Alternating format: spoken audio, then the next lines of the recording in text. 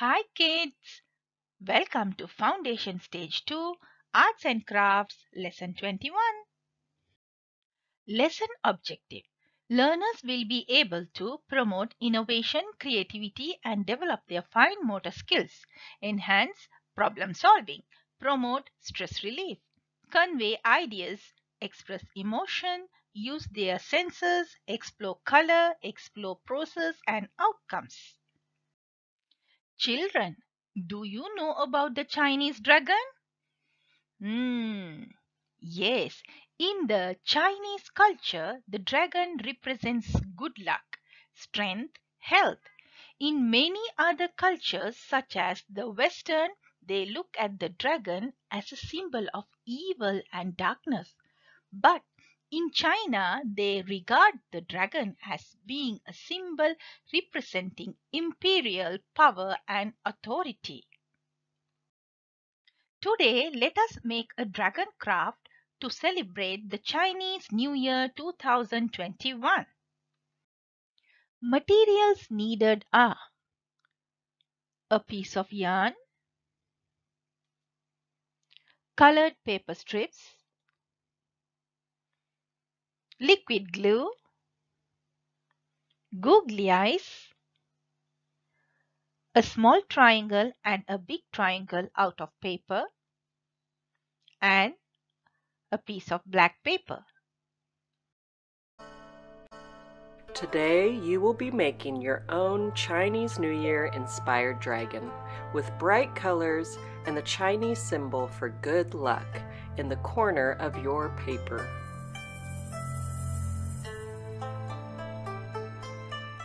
Let's get started. Turn your black piece of paper over and place a sticky label on it and your name on the label. Now choose a colored piece of yarn and experiment with the shape that you want your dragon to be. An S shape is a good shape to start with. Make sure you leave room for a head and a tail at the end of your dragon. After you are satisfied with the placement of your yarn, take a pencil and trace the location of your yarn. Step 3. Pick up the yarn off of your paper and trace the pencil line with a thin layer of liquid glue. Notice that you only need a small amount of glue to stick down the thin yarn.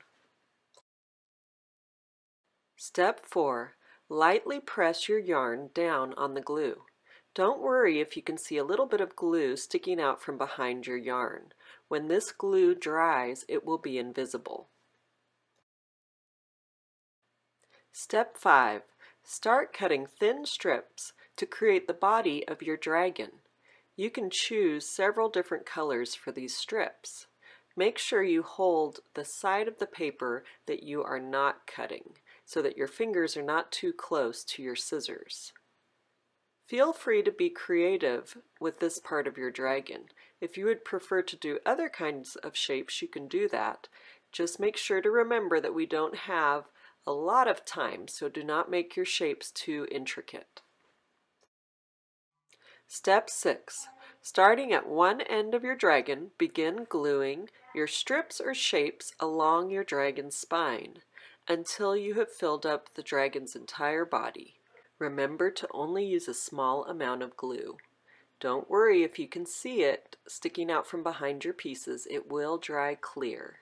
Leave a small section of yarn at both ends of your dragon because you're going to be sticking on a head and a tail. Step 7. Cut 2 triangle shapes, one small and one big, to form the head and tail of your dragon. Add a small amount of glue to each one and stick them in place. Step 8. Now you can add details to your dragon. You can glue 2 small googly eyes on your dragon's head.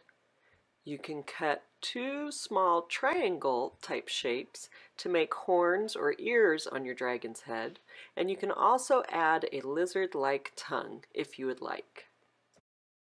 Here is an example of what your dragon might. Reflection time. Do a creative dragon with any other material you like. And don't forget to share your videos and photos in assignment.